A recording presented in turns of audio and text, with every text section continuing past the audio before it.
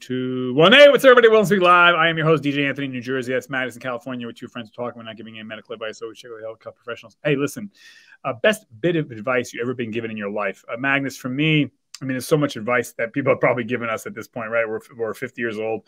We probably heard a lot from a lot of people. I guess something that sticks out to me was, I guess if you want to call it advice, a while back. And this wasn't even in my childhood. It was like as an adult. Someone said to me, Anthony, I'm probably going to mess this up, but, a good musician never blames his instrument, so basically always take responsibility. Don't point fingers. Don't say, oh, well, I would have done this, but the car didn't work, or I would have done that, but the computer didn't work. Or I would have done this, but the bus came late. No.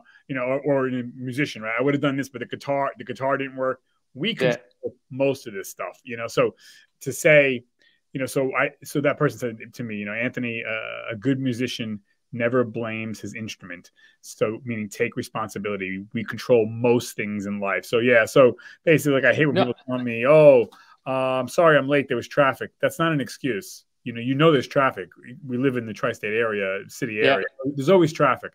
So blame yourself. Don't blame the traffic. Then you leave earlier, or you don't accept the invitation to come or do whatever. Yeah. So Magnus, what bit of advice sticks out in your mind that someone gave you? No. First off, I think your bit of advice is really, really good. I think that like accountability, it goes a long way, and I think that the saying of showing up is half the battle. And they go a little bit of hand in hand, because I think there's so many times that we get a little bit too comfortable, which I would segue into my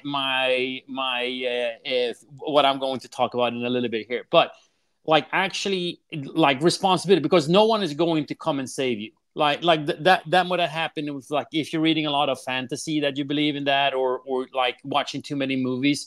We're not living in Hollywood. Like the Hollywood writers are not writing our life. So whoever is listening and think like, you need to take responsibility. You need to show up on time. You need to do the preparation and whatnot, and also believe a little bit in yourself that actually showing up. I mean, it's a big part. Just showing up is a big part, especially nowadays, I would say, because there's too many people living with FOMO, like fear of losing out. Like, come on, man. I mean, or missing out. But it is what it is. And segueing into what I have to say, it's basically get comfortable being uncomfortable. Right. True. People, by the way, that I think what you just said is the number one reason why most people don't rise to the level that they want, or why most people are not successful. And I'm not necessarily talking about money, but like I think that's the number one reason what you just said. Most people are not comfortable with being uncomfortable. Most people don't want to get up and do whatever to be the winner, to be that successful person. Oh, I don't want to eat healthy. That's uncomfortable eating healthy. It makes you feel good. Or I don't want to go to the gym. I don't want to go to the gym either. I'm a human, but I go. Like I don't want to study hard because I don't want to do it. Well, then you're going to be a loser. You're not. Or at least your life is going to be way harder, and you're also going to start asking yourself why you are not getting all the breaks. Because it's hilarious, like it's the breaks, you make your own breaks. And life is uncomfortable. I mean, at least unless you want to have any type of success, because you have to put some time and effort in. Yes, of course, there's the outliers that are genetically blessed and can do sports or whatnot, but still to be the top of the top, you still have to work hard. Listen, 100%. And I, to be honest, and this is coming from a trainer, like, oh, we're supposed to love training. Excuse my French, but it fucking sucks going to the gym a lot of times. Of course. They were interviewing Olympic swimmers, and they said, what do you think about going every morning to swim? And 9 out of 10 of them said, I hate getting in the water every morning. Yep. Not want to do it. I don't like it. It's freezing cold. So, I mean, these are people that, and these are Olympians. So, I mean, yep. I think that separates the winners from losers in life. The winners, they're not gifted, by the way. They're just hard, tenacious, disciplined. They can absorb, like you said, uncomfortability, absorb failure, and they can keep going and going and going, and they never stop. You know, someone I was thinking about, I forgot who it was, but I was talking to somebody who got a degree in film production. I did a DJ at a party for them 2 days ago, yesterday. And, you know, I said to him, this young guy, he just got his degree. I said, you know, they asked the guy, oh, damn it, I always forget his name. He played Han Solo in Star Wars. Harrison Ford. Harrison Ford. They asked Harrison Ford, you know, how did you make it in Hollywood? He's like, well, I'm not better than anybody. I don't have any gifts. He's like, but I did one thing. He's like, I went to Hollywood from wherever he grew up in middle America. He's like, I went to Hollywood, and he's like, my plan was just stay there forever, and eventually I'll get something. And sure enough, he's like, all I did was outlast my competition. So when my competition, the guys and girls who started in Hollywood back in the late 60s with me, by 73, they gave up. He's like, I just kept going. And when they gave up and moved back home, I was the last person standing for my group of people, whatever, my generation. And I just, you know, just like 80% of life success, show up, right? And to your point, he got comfortable with being uncomfortable. So he became a carpenter, and he just started to work, and that's how he paid for his life, but he never stopped auditioning.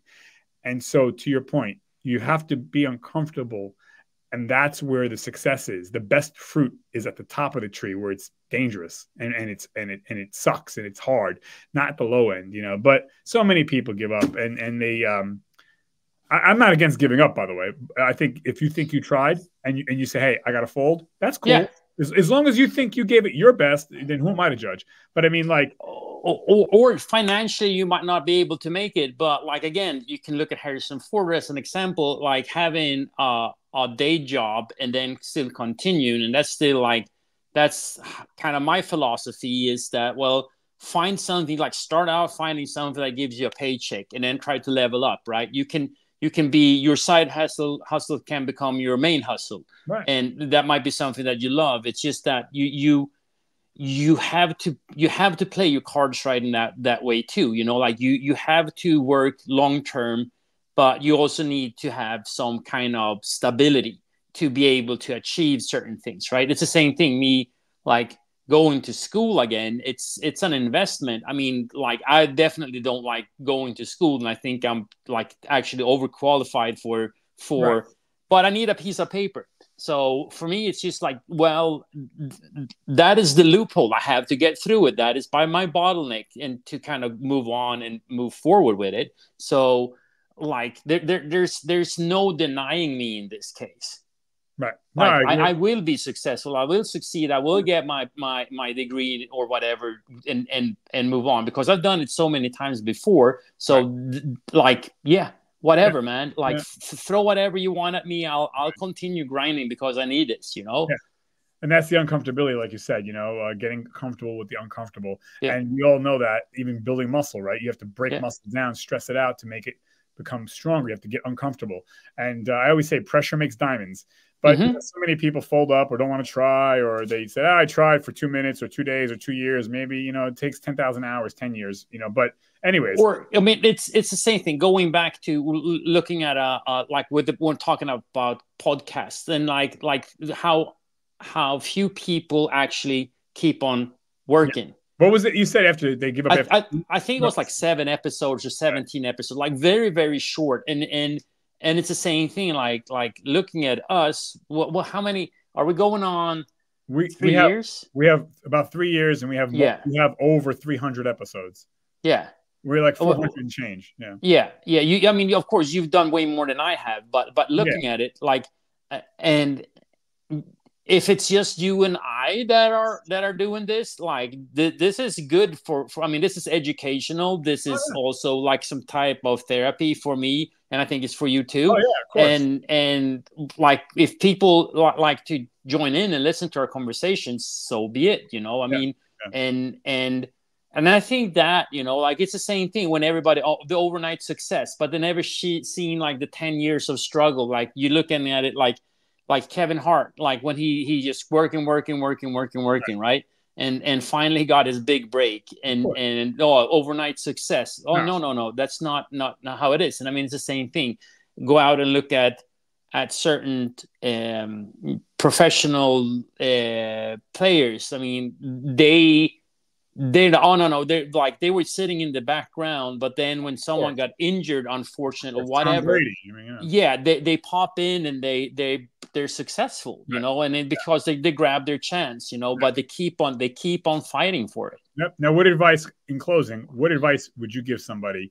It's graduation season for high schoolers and college kids. What advice would you give somebody, Magnus, for right now? There's a time and place for, yeah. There's a time and place for everything. It's just being smart about it. Like now, like young people, I know it's hard, like getting out into like either going like moving away to a different state, country, whatever.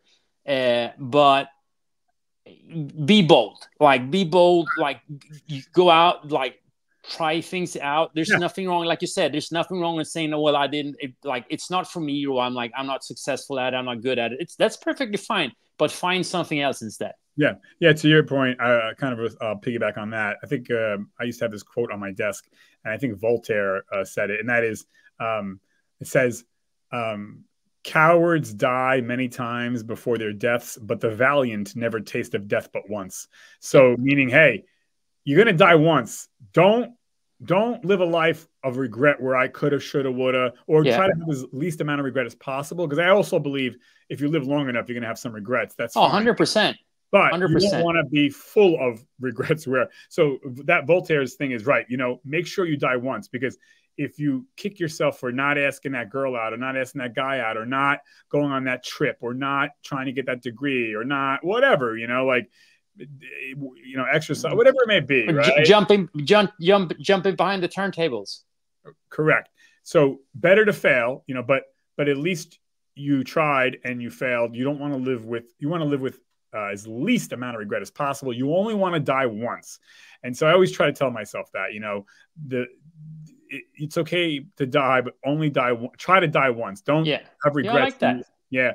So anyways, that's excellent advice on your part, my part. And that's all I got to say, folks. So that's all I got to say as well, guys. So check back in. Thanks, everybody. I'm going to sign us off in 5, 4, 3, 2, 1. Bye.